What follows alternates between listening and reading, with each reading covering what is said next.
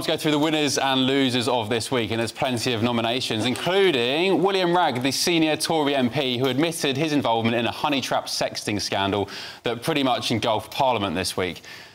He's not going to have the whip removed. And, by the way, Chancellor Jeremy Hunt, what did he say? He called him courageous for coming out. So, in fact, Tory leaders are celebrating his so-called bravery because, I guess, nothing says bravery.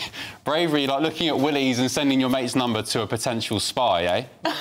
So, guys, winner or loser, William Wragg, or Willy Wragg, as I like to call him? I think he shouldn't have been doing anything that he was actually going to be ashamed of in the first place. So, yeah, loser, in my opinion, because if you're open about your sexuality, you wouldn't have to be blackmailed to tell your tale.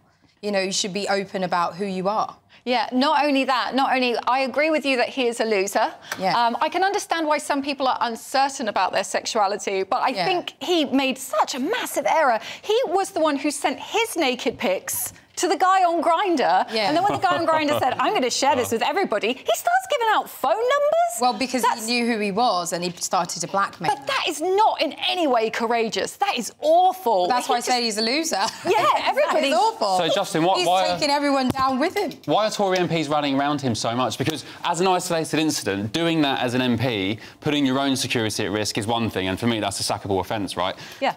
And then the second incident of dishing out your mates and your colleagues' phone numbers for them to also get stung, that's another offence. So why are they running around? Certain people's numbers. Yeah, this is what I think. If you had a database, i.e. your phone contacts book, and you know, and you're doing this sort of stuff, and let's say you had a company selling conservatories, I would only give you the numbers of people that are homeowners, wouldn't I?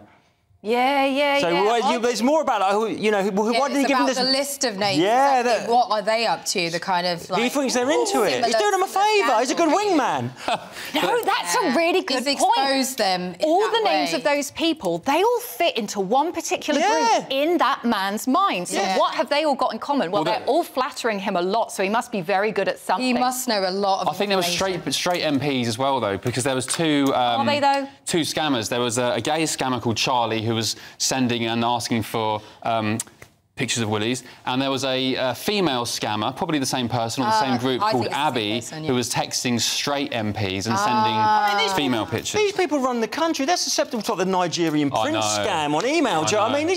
It is ridiculous that somebody of a public figure or an MP of that high level would be just randomly texting someone on a dating app.